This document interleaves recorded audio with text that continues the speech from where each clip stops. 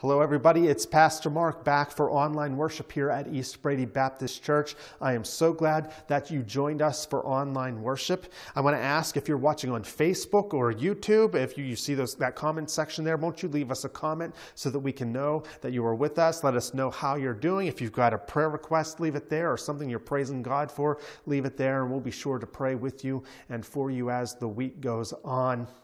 Let's begin with our worship service, with our call to worship, which this week is adapted from Psalm 68. Praise be to the Lord our God. Praise to our Savior who daily bears our burdens. Our God is a God who saves. Sing praises to God and proclaim his power. Let us pray. Heavenly Father, you know all the sins that drive us to confess to you, the ones of which we are ashamed, but we are not afraid to commit. And because our senses are weak in comprehending your mysteries, grant, Lord, the things we do not ask because of the hardness of our hearts, and grant us pardon. With these words, we will to you our hearts and our minds. Spare us, O Lord, and forgive the sins we confess. Thank you, Lord, for forgiving our sins and scattering them far beyond reach. Through Jesus Christ our Lord. Amen. Well, just a couple of announcements today. Number one, our congregational Thanksgiving dinner is coming up. That's Wednesday, November 17th at 6 p.m. We're going to have an Italian dinner here. We don't do the traditional Thanksgiving dinner because most people have that on Thanksgiving. So we do something a little different. So it'll be an Italian dinner, and we just want to invite you to come out to that. If you are interested in coming, won't you let us know that you will be here, and we'll be sure to have a place ready for you. That's November 17th at 6 p.m. Other announcement is, as you can see behind me, we are all set up for our Operation Christmas Child shoebox campaign. That runs through Sunday, November 14th. We are collecting gift-filled shoe boxes for Operation Christmas Child.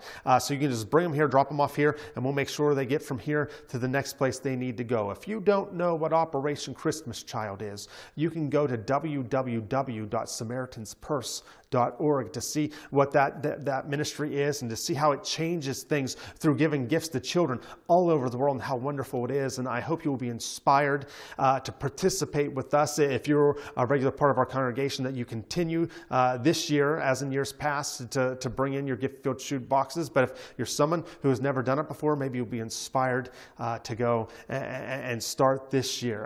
But that campaign, our last day for collecting those boxes, is November 14th. So get your boxes into us. That said, let us go into our time of teaching. And this week, our scripture lesson is taken from Acts chapter 6, verses 1 through 6. So if you've got a Bible or you got an electronic device you use to read your Bible, won't you open it up to Acts chapter 6? In a moment, I'm going to start reading to you from verse 1.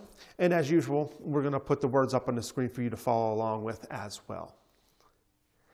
At Acts chapter 6, verse 1, it says, "In those days, when the number of disciples was increasing, the Hellenistic Jews among them complained against the Hebraic Jews because their widows were being overlooked in the daily distribution of food.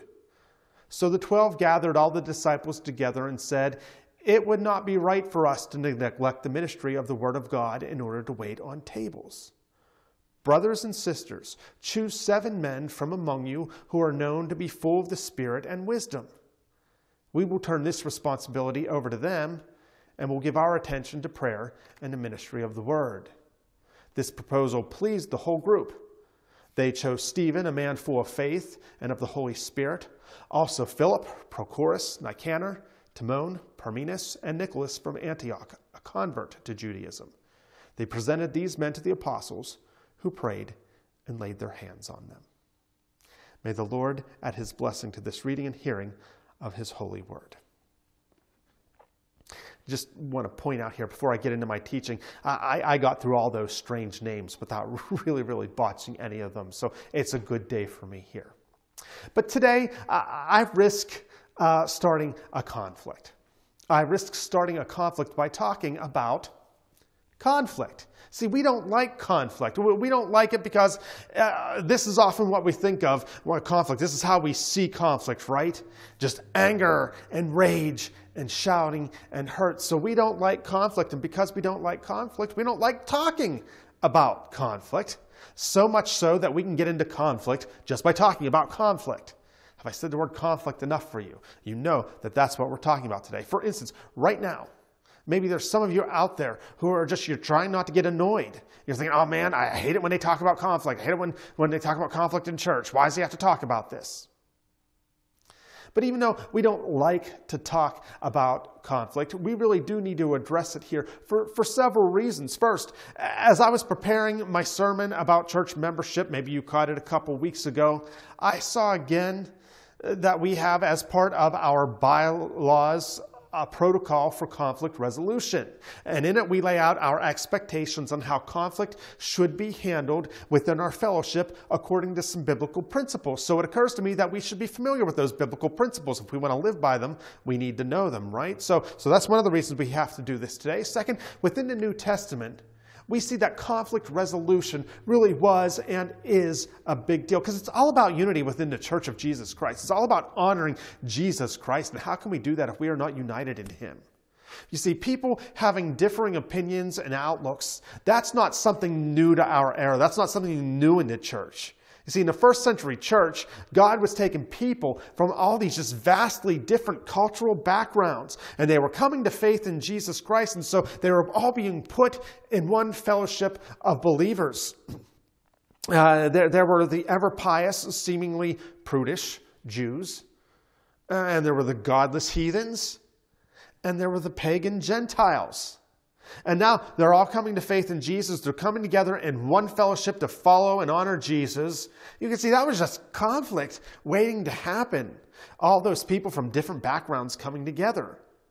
So Jesus and the apostles were not silent on the topic as we see reflected in the New Testament scriptures. They weren't silent on how to address and how to resolve conflict.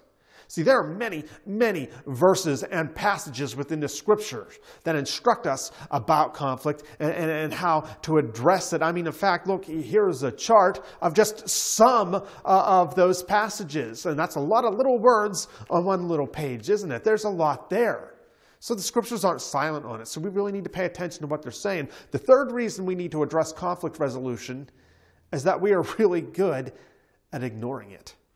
You see, when it comes to conflict, this is sadly one place where it seems that people of God so often come together and we just silently agree that it's okay to ignore God's word on this subject. I mean, it's okay to pretend we don't know all those different scriptures in the New Testament that teach us how to approach conflict. Because, conflict makes you feel uncomfortable. Well, then it's okay. You don't need to really address it the way God tells you to. Yeah, I get it. You don't want to rock the boat. You don't want to stir things up more. So sure, it's fine to just ignore what God says about that here.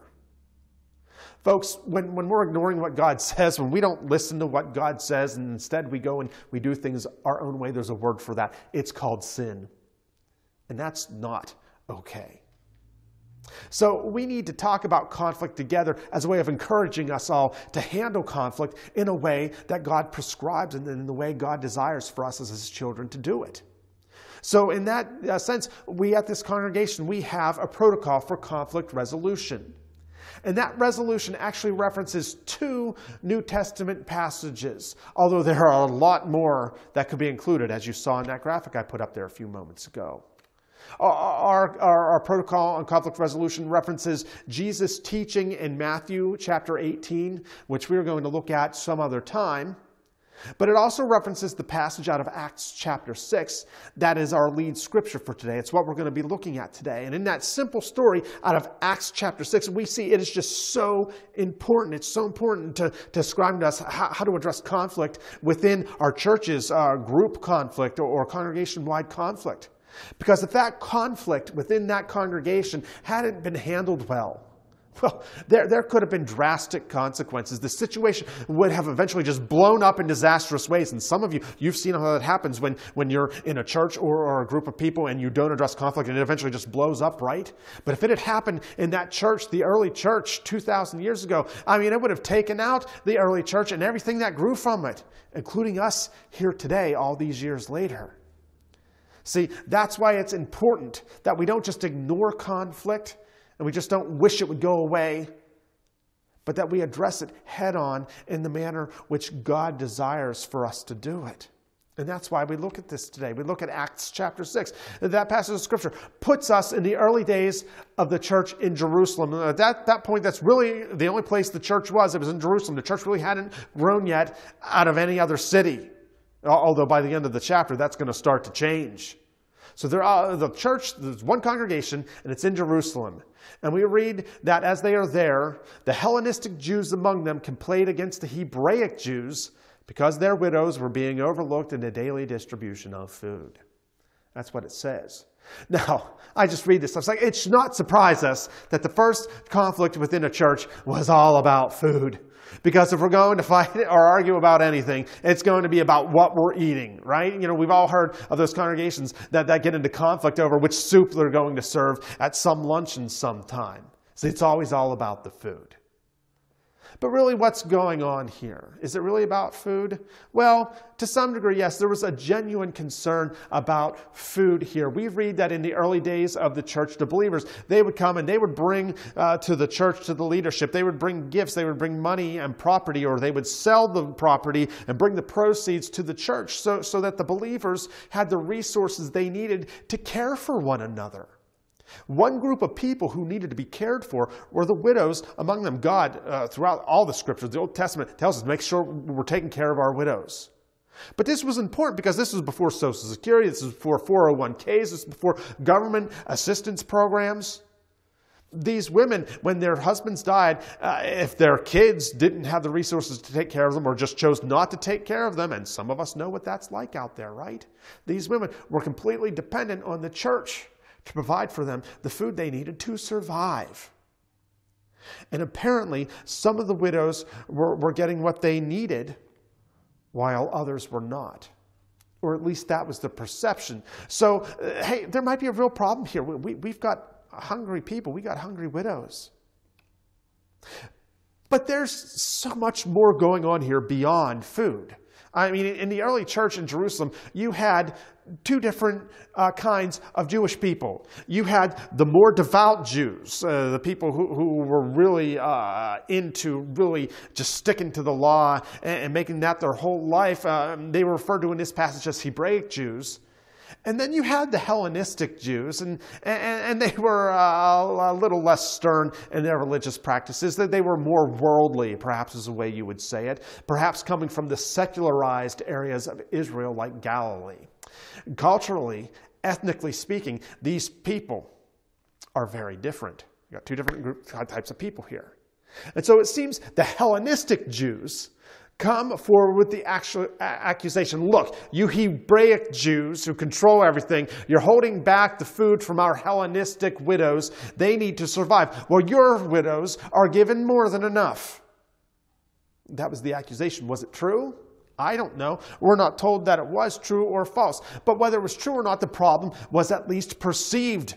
There was a problem there. And so now we've got a problem that's bigger than food, right? Because within this body of believers, we now have factions. In this case, divided among ethnic lines. Either the Hebraic Jews on one side were prejudiced against the Hellenistic Jews, or the Hellenistic Jews were just stirring up trouble because they didn't like those Hebraic Jews, or maybe both, right? Maybe both. So whether the accusation is true or not, we have a disruption in the unity of believers. A disruption that has the potential to just destroy everything, to tear them all apart. The question comes then, as a group, as a body of believers committed to Christ, how do you handle that? See, this is the first time they had encountered this in the church. Well, that's what we see in the rest of the account. What happens? The first thing the scripture tells us is the 12 gathered all the disciples together. That's what it says. The 12 gathered all the disciples together. Now, just that short bit, that one sentence, we actually get several things. First, as we have already seen, the people who noticed the problem didn't keep it to themselves, but it seems they took it to the 12. They took it to the leaders.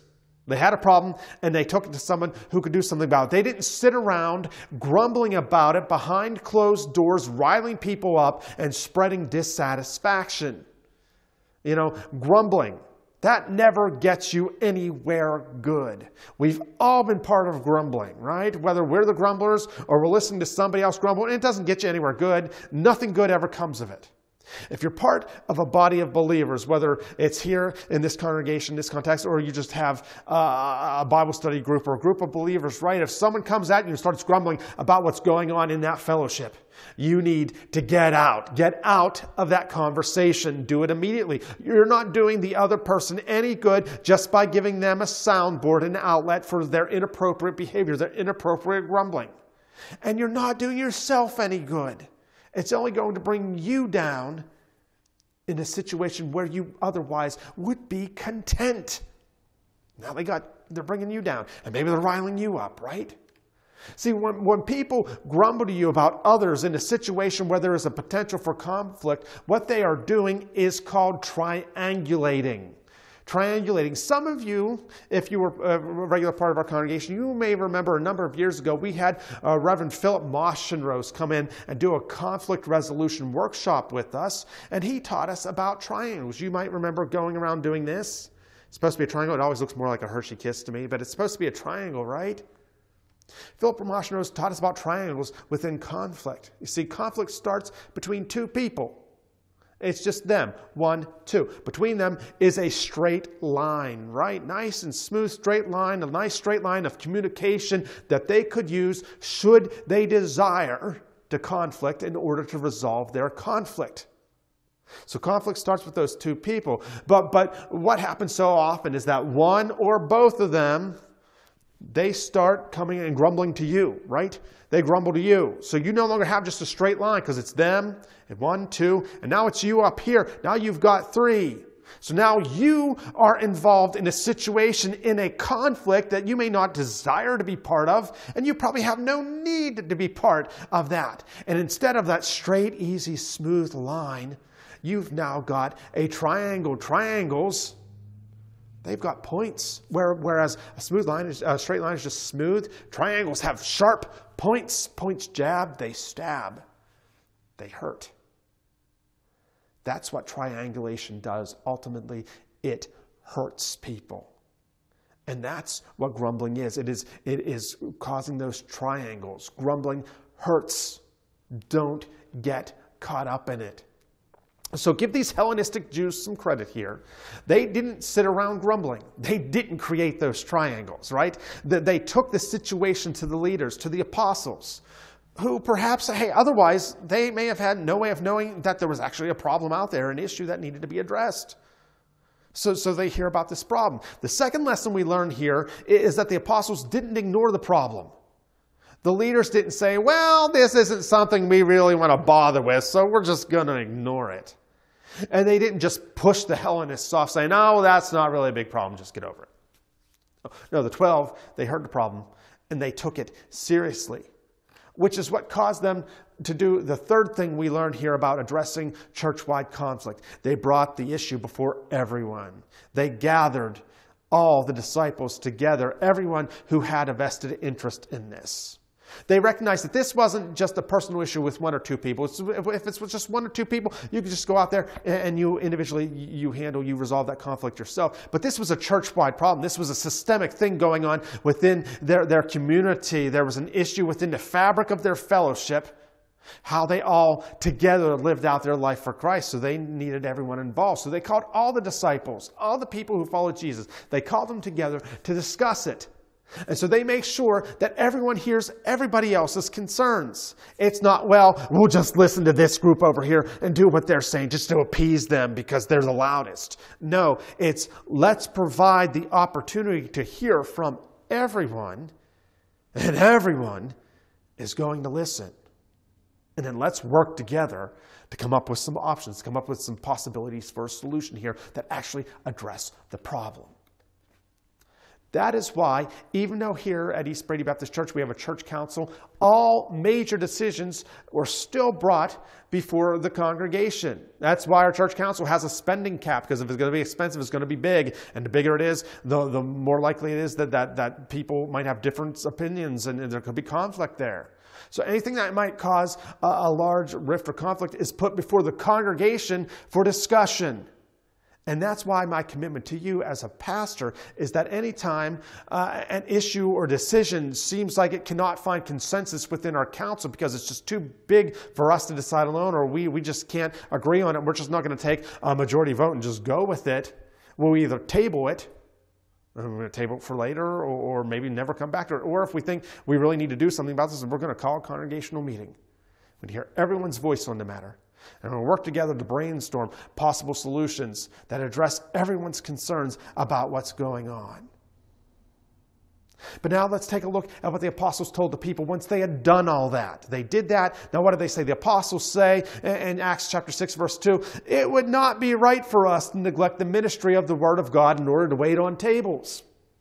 Translation: God has called us apostles to preach and teach and proclaim the word of God, to make sure new people hear it, and that those who are among us continue to grow according to the Word of God.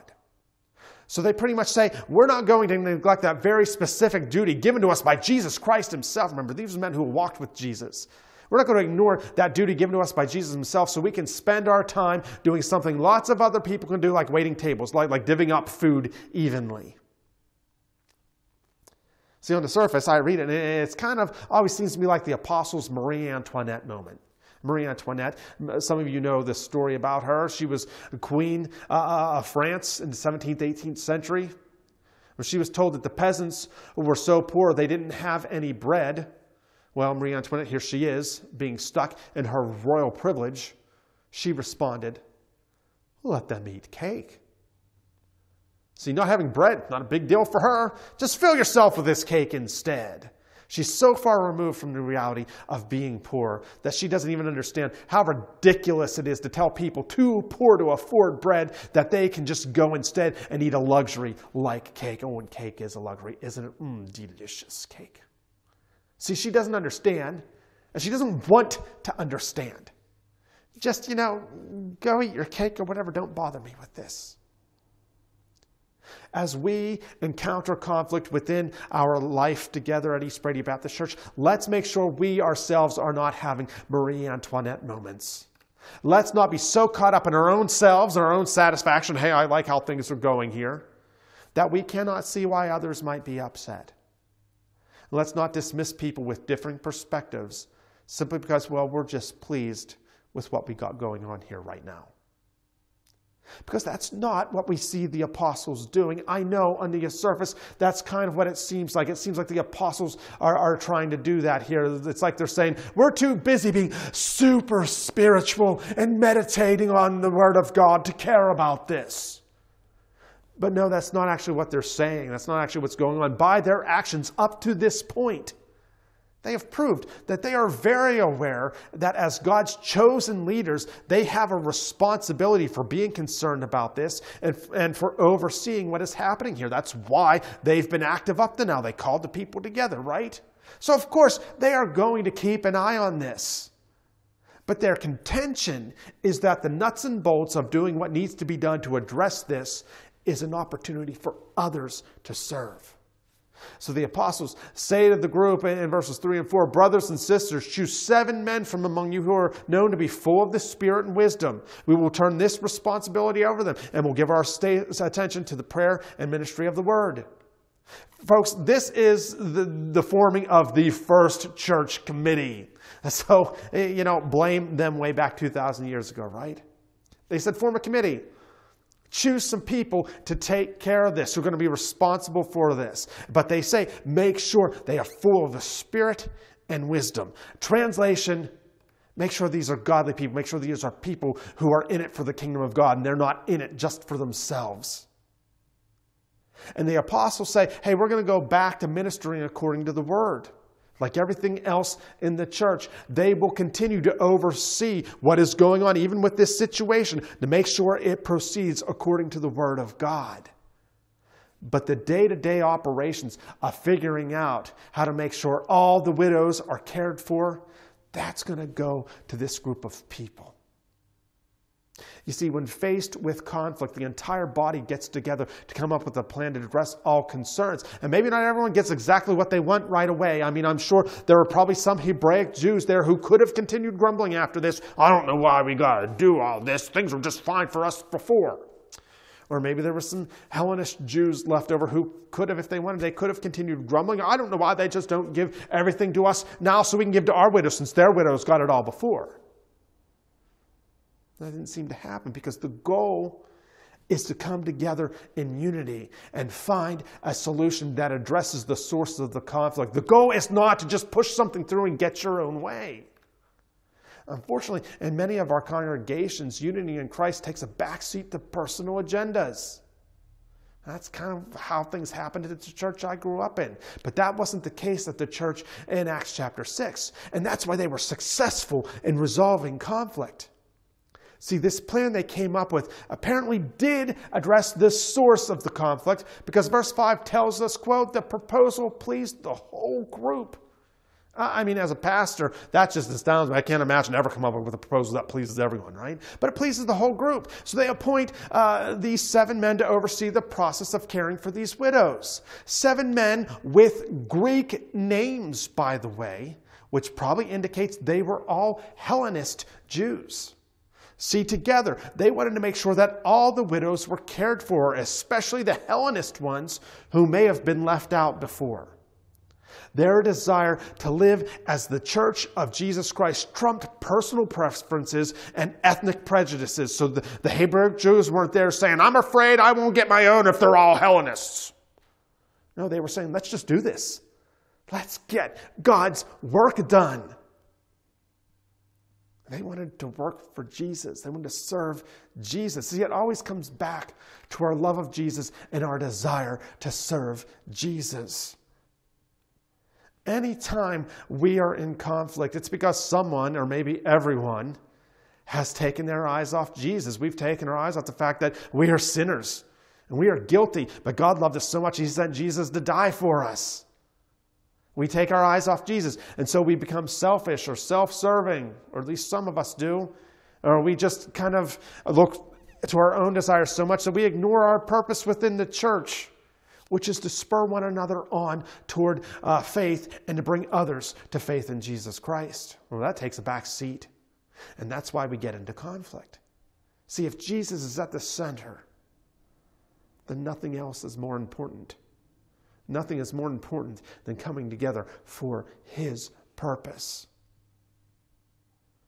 If we cannot come together in unity, it's because Jesus is not at the center of our desires. That's why the church in Acts chapter 6, they were successful in resolving conflict. A conflict that could have just derailed everything.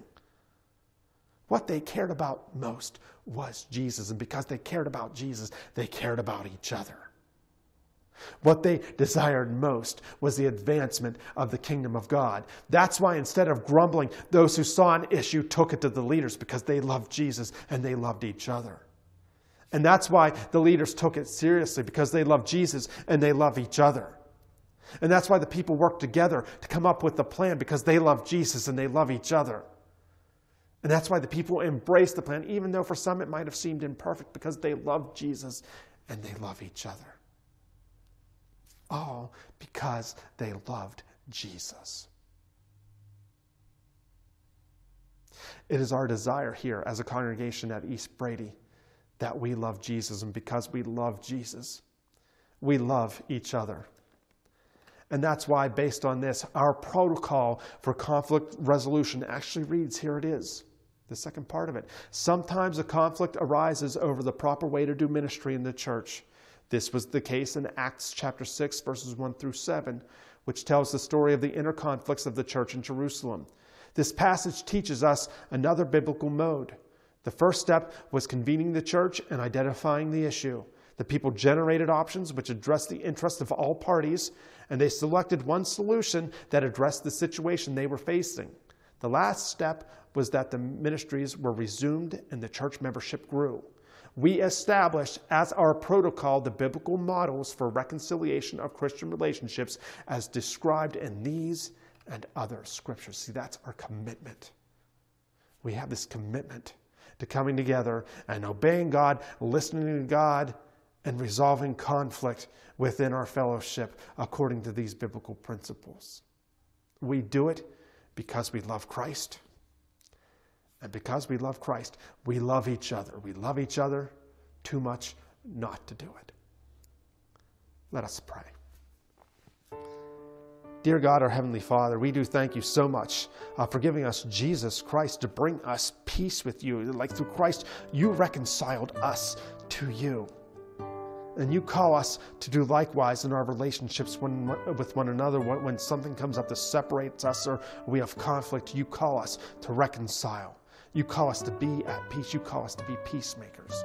Father, forgive us for those times when we have refused to listen to you in this, when we've been afraid to follow what you say about conflict and how to handle conflict, or we just haven't wanted to do it. Forgive us when we've just been so into ourselves that we haven't wanted to listen to others and we haven't wanted to be part of that solution of coming together in unity for Jesus Christ because we love Jesus. We confess and we ask your forgiveness, God. And we ask you to give us the boldness, you give us the wisdom to go forth now. That when conflict comes within our fellowship, and we know it will, God, but when it comes, give us the boldness and the wisdom to face it down the way you desire, to look to your word for examples of how we handle conflict, and let us go after resolving that conflict, God, so that we might be one in your Son, Jesus Christ, and we can be the church that you intend us to be. We pray in the name of your Son, Jesus Christ. Amen. Well, that brings us to the end of another online worship service. I always enjoy being here, and I'm so glad you could join us. Hey, if you are in the area and you're able to get out and about, won't you consider joining us for in-person worship every Sunday at 10:30 a.m.? We'd love to see you. In a moment here, we are going to conclude our worship service with a hymn. But before then, won't you first receive the blessing? May the grace of Christ our Savior, the love of God, and the fellowship of the Holy Spirit be with you today and always. Amen.